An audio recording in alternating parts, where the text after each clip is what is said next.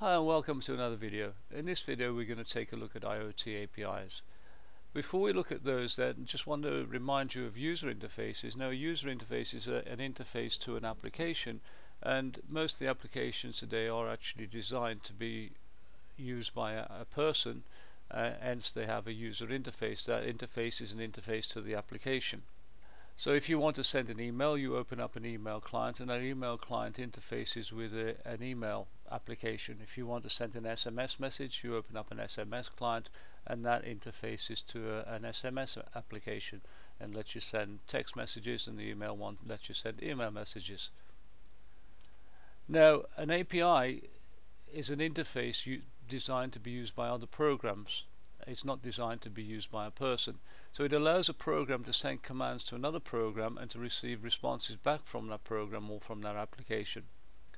So a normal interface, a user interface, allows a person to use an application service, whereas an application interface allows a computer or a program to use an application and a service.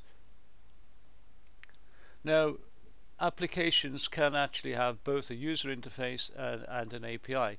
In fact, most of the common applications that we're using today, like Gmail, have both. So originally they had a user interface designed to be used by a user, and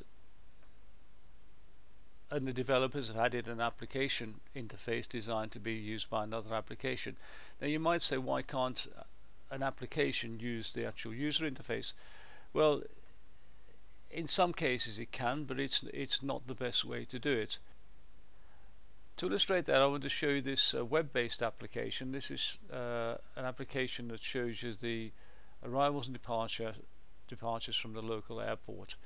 Now it's written to be used by a user. You can see the interface here, and as a user interface it works perfectly well. Now if I wanted to publish that using MQTT, or I wanted to take that into an application, then what I have to do is to take that data coming out of here, which is formatted as a web page. I have to strip out all the HTML formatting from it and extract the information that I want. The information I really want is the destination, the airline, the flight number, and the details of the flight, scheduled and arrived, etc. Now I actually did a video on this, and I took this data and I republished it using MQTT, and most of the application involved actually reformatting. In other words, taking the original format and stripping out all the HTML and getting back to the raw data. Now if there was an API for this, and then maybe I actually didn't look when I did it, some time ago, then what would happen there is I would actually just go to a URL, not this particular URL but another URL, and it would send me the data, not as formatted data like this, but as a JSON object, or an object that I could easily consume into an application. So yes, you can actually get an application to use a user interface, but it's very, very clunky, and it's not the best thing to do. Now most of the APIs in use today are web-based APIs. They were designed to use the HTTP protocol, as I showed you just with that airline example, and they're also REST-based APIs. REST is actually a design architecture which I don't intend to get into here. It's only really important if you are designing APIs rather than consuming APIs. Now with the Internet of Things, most of the APIs will increasingly use the protocol used by the Internet of Things, which is MQTT. Now what you tend to find is most of the IoT or home automation devices will use a combination of MQTT and HTTP. Early devices use predominantly HTTP. Newer devices use either MQTT or HTTP, and often they use both. Now regardless of the protocol, all APIs require an endpoint. Now an endpoint is defined as the end of a communications channel, and that's where the application sends requests to and gets responses from. In HTTP, endpoints are provided by URLs, and in MQTT they're provided by topics, and we'll see that shortly.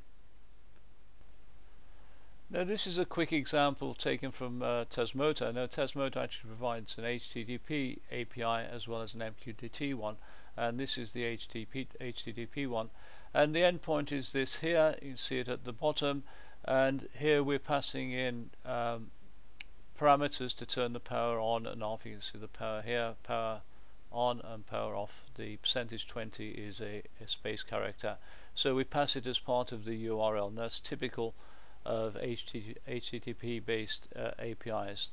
The command is passed as the URL. It could also be sent, this is using a get, it could also be sent in as a data element using the post command, and that's used when we're sending JSON formatted data. Now, there are lots of examples on the internet of REST-based APIs that you can actually use to practice using APIs, but there aren't any for IoT, there aren't any for MQTT. And because of that, I created my own very simple test API, and what I simulated here was a switch, a light bulb, and a temperature and humidity sensor, and the API is available as an HTTP API and also MQTT API, and using it you can get the status of the switch, the light bulb, you can turn it on, turn it off, you can set the timer, etc. These are the basic commands you can do with this API. Now the API is actually a Node-RED flow, so you can actually download it, and I'll make the flow available so you can download it and try it. And the idea of this test API was really for anyone wanting to practice using APIs, and or for anyone wanting to cheat APIs and needed a sample API and they didn't want to actually buy hardware. You can simply buy the hardware. You can buy yourself a sun-off switch and flash it with Tasmota, and you've got yourself an HTTP API as well as an MQTT API that you can practice with. But this is a very simple test API that you can download and you can use. Now the devices can be controlled using HTTP and MQTT, and this is an example of a command, and this is using the HTTP one. Now the port number varies. When I demonstrate it to you shortly, I'm not using 8080 on my test flow. I'm using a different port number, so yours might vary as well. And the root of the API is called my API, and then the switch 1 is corresponds to switch 1 and bulb 1 to bulb 1. And I pass the commands in the URL, and we'll see that in a second. And for MQTT, very similar. I use the topic my API, and I use a format of command device. So my API command sensor 1, and you can see it here, switch 1, and the state on and the state off, so that turns it on and off. Now with the MQTT one, you can actually send the commands as part of the topic, as I've done here, or you can send them as JSON encoded data, and I'll show you again an example of that in a second. So let's go on and take a quick look at using the test API. Okay, so this is the flow. I'm not going to take you through this in detail, but the top bit is the HTTP part and the bottom is the MQTT part, and here are the devices switch 1, bulb 1 and sensor 1, and the only real changes you might need to make to this is the MQTT node. You need to adjust the broker you're using. I'll set it to use localhost in the flow download, but you'll need to set it to use the host you're using. And if you want to change the topic names, then you'll need to change the topic names as well. But you might need to also change that in the code, so be wary of changing any of that. Okay, now to test this, I can test it using HTTP, and if I just type in switch 1, it gives me the status of the switch, and you can see it's currently off. I can change the state of that switch by using the command, and I can turn it on, and you can see the state is on. I can also do it with MQTT, and here I've got a publish and I've got a subscribe MQTT. There's a subscribe, and you can see, sorry, there's a publish and there's a subscribe there. So if I just repeat that and turn it off, and then I go and look at the subscribe MQTT, you can see here it's off. And if I go and publish on,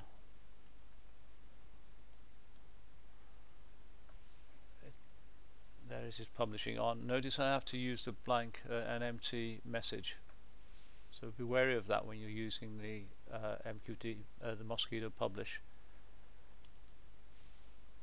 And if I go and look at the subscribe node, subscribe, you can see here the state is now on. And if I refresh this, and you can see the state is now on. Now you can control this API using both MQTT or HTTP. The choice is yours. Now I'm not going to take you through all the others. There is a more detailed description on the website for both MQTT and HTTP.